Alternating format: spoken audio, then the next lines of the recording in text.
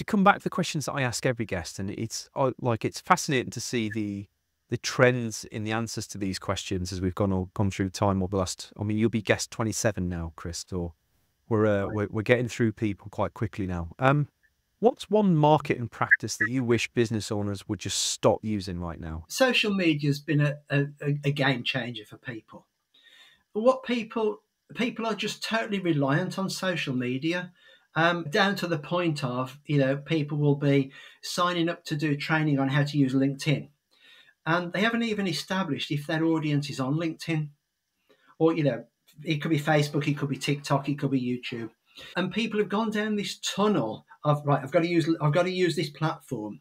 What about all the other types of marketing you can use? There's some great results being obtained by direct marketing, mail shots, events, networking, speaking, doing Facebook Live. I say Facebook because it's the easiest way to do a live, but doing a live broadcast in some way. So, in answer to your question, stop focusing on one tactic, and have a broad range of tactics that actually support your vision, your mission, your business goals, and your marketing goals.